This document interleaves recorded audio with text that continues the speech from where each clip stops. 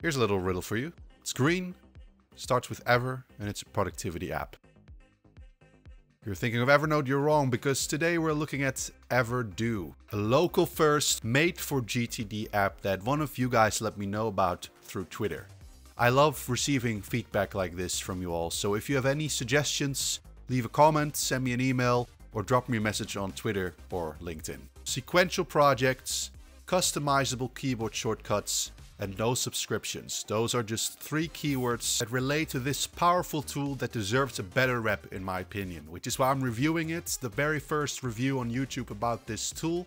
Let's get into it. To use Everdo, download the apps from the website. Many operating systems are supported, including mobile.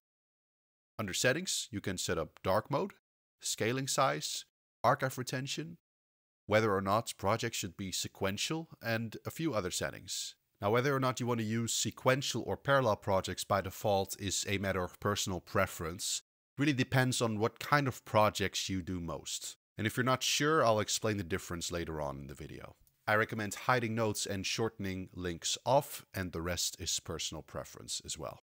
Under sync, you can set up multiple devices for your Everdo account and make sure the data is synchronized across them. Now, since you don't have to log in to use Everdo, account is not even the right exact word here. By scanning the provided encryption key on the mobile app, anything you do inside of Everdo will be synchronized across those devices.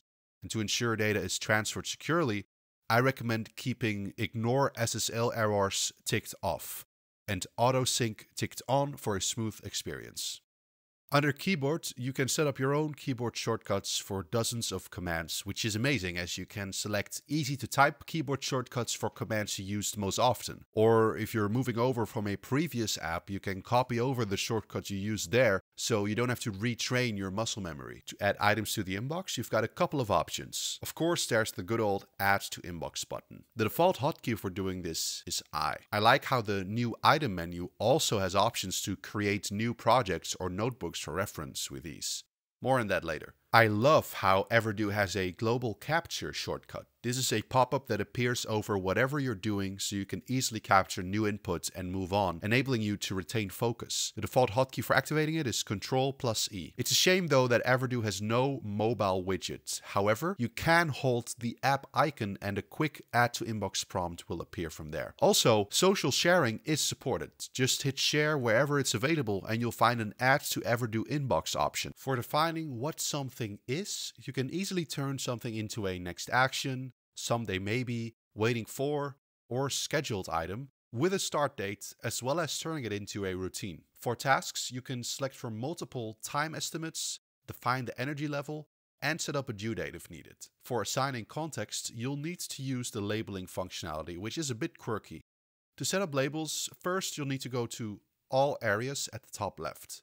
Under Edit Areas, you'll be able to configure 3 types of tags. Area for area of focus, Contact for a person an item may be associated with, and Label for context. You can also view this menu by pressing T, and you can create tags while processing. The placement of this menu is a bit hidden and unintuitive in my opinion, but once you know where it is, it's easy to maintain and associate items with it. Use color coding for consistency and easy recognition. I make area tags purple, context tags blue, and contact tags orange. Of course, you can move items into a project list, including a predefined standalone actions list. Alternatively, for reference, you can move it into a notebook, which is where reference material lives, though the note-taking functionality is pretty bare bones with no markup supported, though it can be tagged. Projects can also be tagged, but with my recommended way of working, they should only receive tags for their related area of focus. What's cool is that entire projects can also be moved to someday, waiting, or scheduled, which will apply to all their associated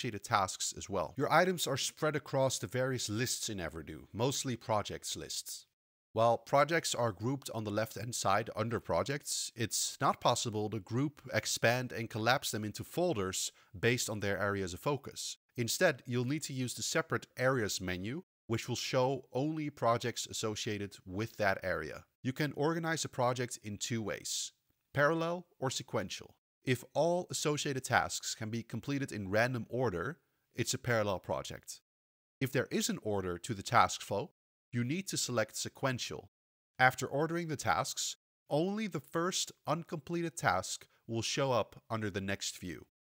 From within the next view, you'll be able to see the action, complete it, and it'll automatically be replaced with the task after that, including a link to the associated project that you can click on. For a more compressed overview, both desktop and mobile apps allow you to hide associated description texts, leaving only the raw title and more items in your view as a result.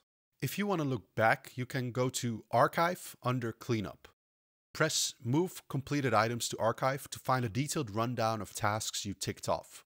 While it's a bit bare bones, items are grouped based on a specific time period, like this week, for an easy overview.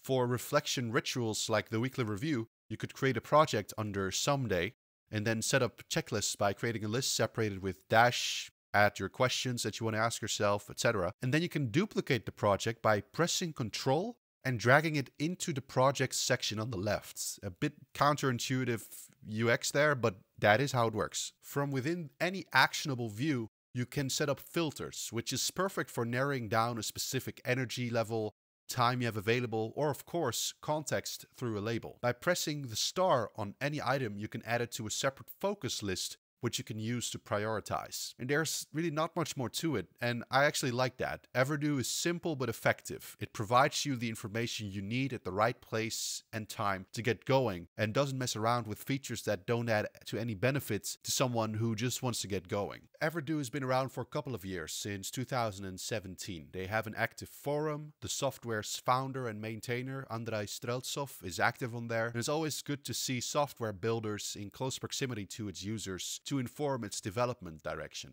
Put local first on top and you've got a privacy-friendly alternative to apps that host your data on a centralized place that you cannot control. Lastly, the fact that a happy user reached out to me recommending I give it a shout out is a good sign. On the other hand, it is a one-man show and the user base is still small, which can put it at risk of not keeping up with the competition. Reviews on Google Play Store aren't as amazing with 3.5, but on Apple it gets 4.6 out of 5 stars. Pricing is simple. Either you use the free version, but this has some limitations around the number of projects, tasks, and notebooks, or you can go with the premium version. Instead of a subscription model, Everdo can be purchased for a one-time fee of €79.99, granting you permanent access. Overall, Everdo really impressed me, and it is similar to Nirvana in many ways. That's something I noticed as well. I have a video on Nirvana on my channel too that you can check out. Their local first, no subscriptions approach though is unique in the productivity tech world from what I've been able to see over the past 2 years. Leave a comment down below whether you've used this tool, what are your experience with it, and what are your thoughts on local first in general. I am looking to learn more about this approach compared to the standard centralized data storage on a place that you cannot potentially control or check what's happening to your data. Thanks for watching. Make sure to also subscribe to my newsletter. You'll get one actionable productivity tip delivered to your inbox every Saturday morning. See you in the next video.